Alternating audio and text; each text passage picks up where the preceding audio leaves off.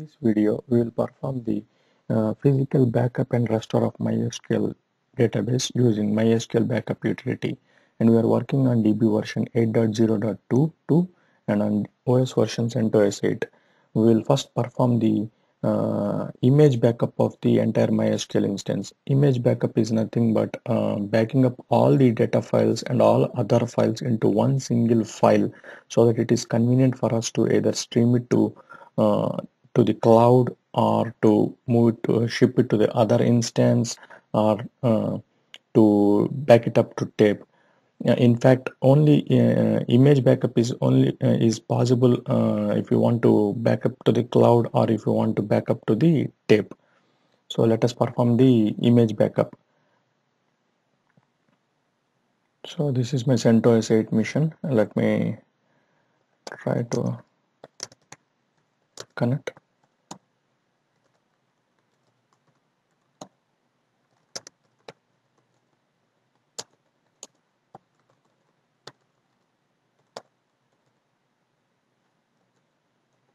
This is my data directory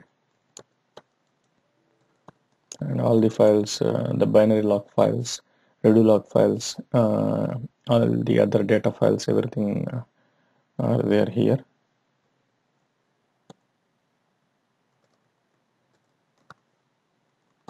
Let's create a sample database and two tables in it so that we can see how we are going to backup and restore the same.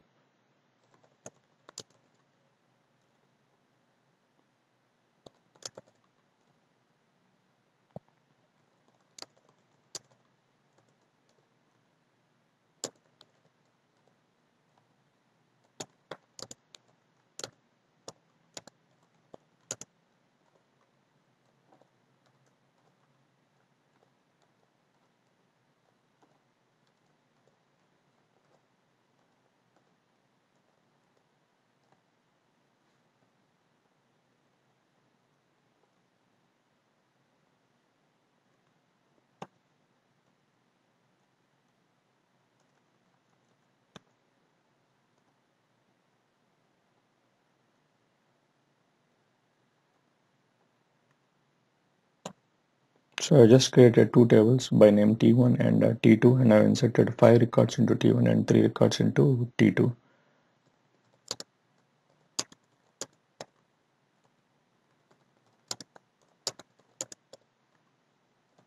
So when I created the database DB1, it would create a directory by name DB1 in the data directory location.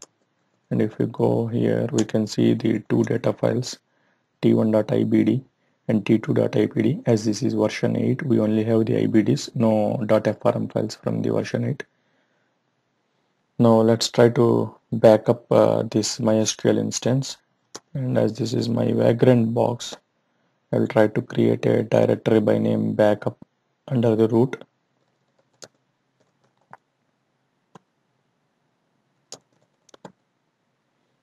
So this is just to create the backup of our MySQL instance.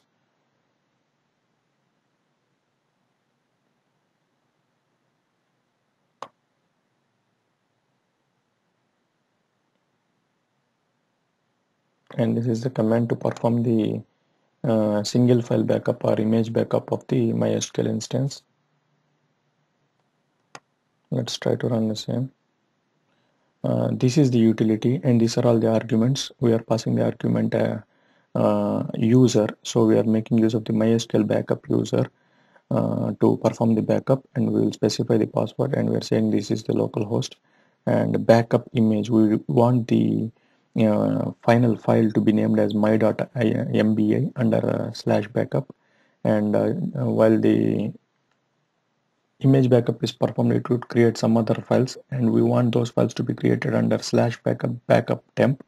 So this will create the backup -temp automatically, and we say that the backup is like backup to image with this. Let's run this, and it's asking for password.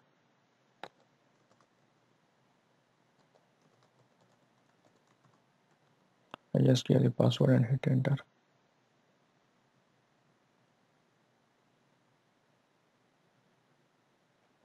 Okay, when the backup is completed or when the restore is completed, you need to see this final command, MySQL final output saying like MySQL completed. Okay, it started at this particular LSN and it ended at this particular LSN. And if we scroll this, we can see like what are the files that been backed up.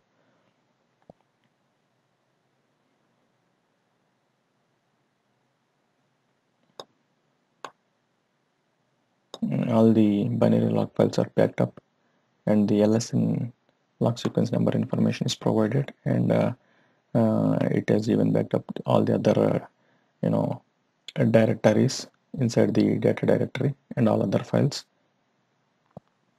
read log files, binary log index file, and all other metadata also. So if we go into the backup, we can see,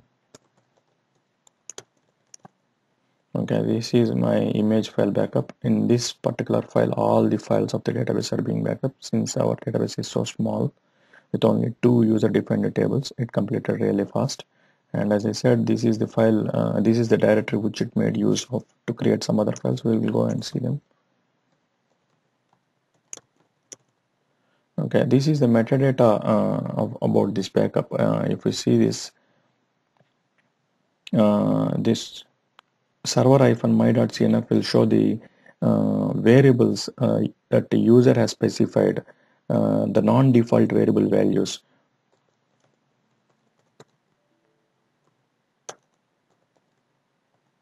You can see them. These are the variable values that are explicitly specified. So it wrote those explicitly specified variable values in server-my.cnf, and all the default and non-default values of all the variables will be written in server-all.cnf. We will check that. It will be a really big file. So these are all the variable values that it made use, and it contains even the default and the non-default one also. I specified my data directory.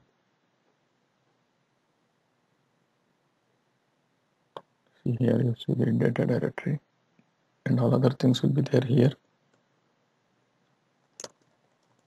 And if you go into the meta folder,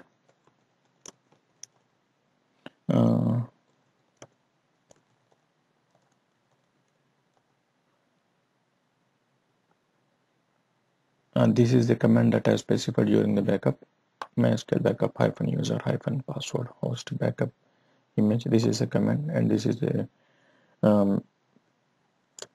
other information about the same, and backup variables.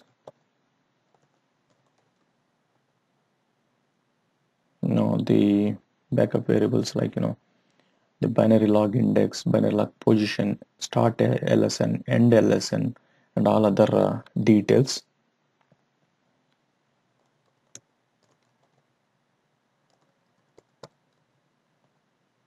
And these are all the different files and their sizes. I mean, like the different files of the MySQL database.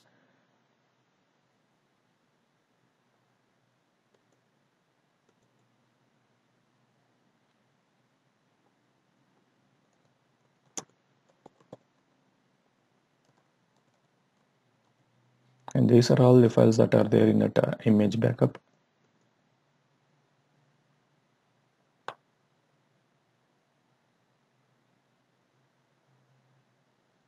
Binary log files, system data file, undo data file, and all other files. These are the files our user created database db1 and db2. And MySQL backup, it tracks the metadata inside the database using these two tables: backup progress and backup history. So it took the backup of all those also, everything in the MySQL instance.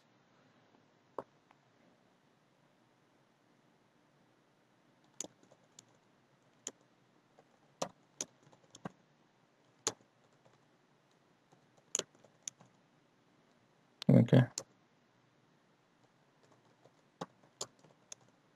my.mba is the actual image file. Now let's create a situation where we have lost our entire data directory. My data directory is in location where lib mysql.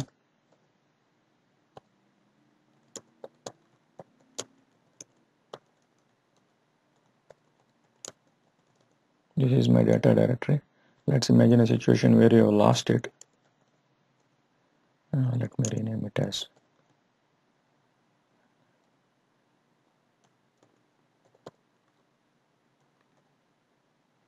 let me rename it as that way, and let me try to connect to this instance.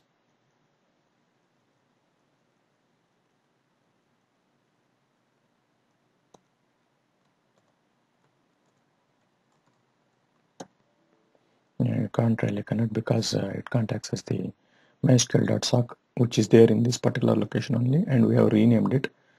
So before we perform the restore, we need to shut down the instance. And let me stop the MySQL instance so that it does not restart again. So MySQL is completely stopped.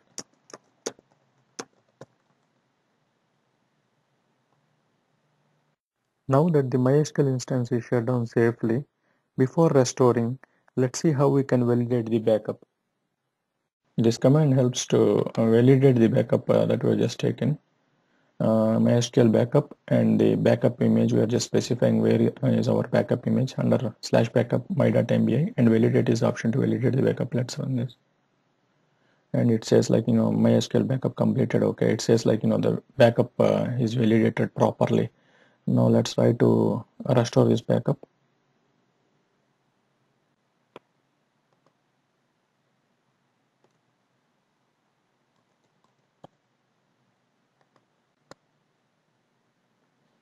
Again, MySQL backup utility we are invoking, and we are saying we are using user MySQL backup to perform the restore operation. And backup image, this is the file where we are having the actual backup image, single file backup, and as part of the restore it is supposed to write some of the files, and we are specifying this location to make use of writing those files, and we want the data directory to be restored into this location. This is the actual command to perform the restore. Copy back and apply the logs so that it is brought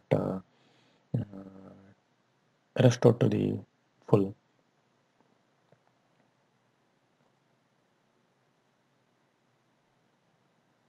So again it started the restore, and it says like MySQL backup completed, okay, with the 3 warnings. That's okay. Now go to our lib and MySQL. This is the folder that we just restored. We got everything back. This is our db1, 2 data files. Okay, and let's rename this to auto.cnf. This is your server UID, and this file needs to be renamed to auto.cnf.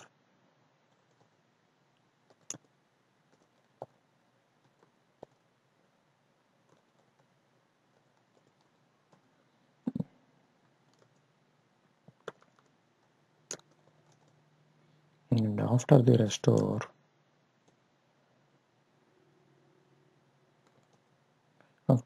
change the ownership, the user and the group of the directory to MySQL. Okay, now let's try to start the MySQL.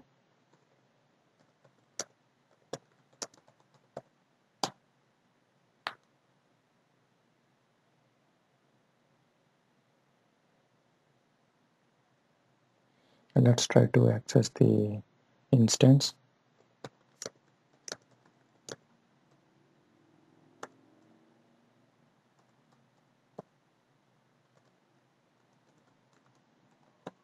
And see if we are able to access our db1.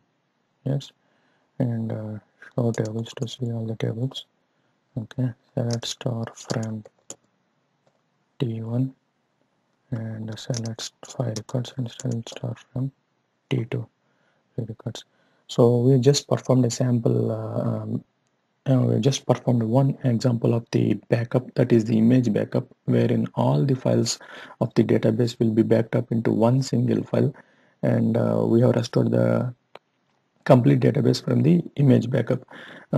If we want to back it up, if we want to back up our MySQL instance to tape or to any cloud provider like Oracle, Object Storage Bucket, or to any other location, only the image backup is the possible method. Let's see, as part of the restore operation, what it has created under the restore-temp directory that we specified. This is the restore-temp, and this is a backup configuration and server-my, which we discussed, server-all, which will have all the variable values, default and non-default, and server-my will only have the non-default variable values. Let's go into the meta. This is the again the backup content which we discussed earlier, and let's see what is there in the data directory. And this is a log file that is created as part of the restore, actually as part of the backup process. While the backup is running, whatever the changes are being made and committed, we need to back those up. And while the backup is actually running, the changes that have been returned to the redo log and committed, we need to take care of them. So those are backed up into the um, actual backup, and as part of the restore, it restores that into this file, and the operations on this file are applied to the backup so that it is consistent. And let's see one more command to see the list of all the files that are there in that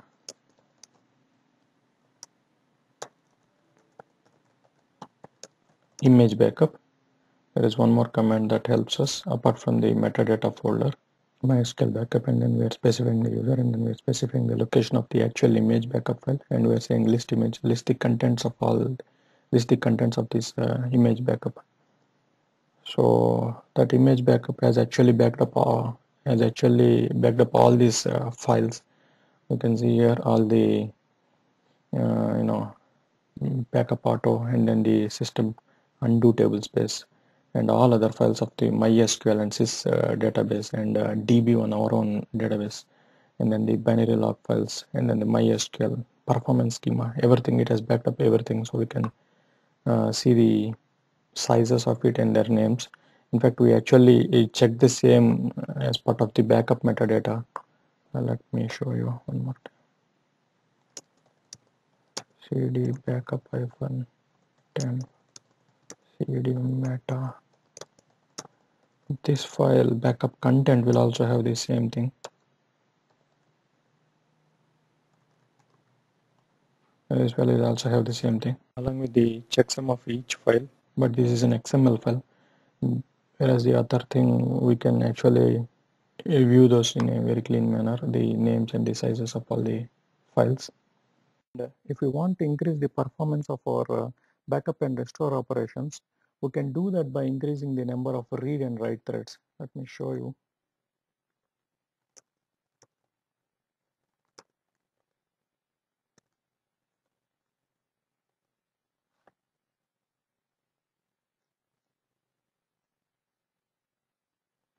By default, one read thread and one write thread were allocated for this job, and if you want to increase the performance, we can add more read threads so that it can read the data fastly during the backup operation, and more write threads so that it can write the data fastly during the backup operation.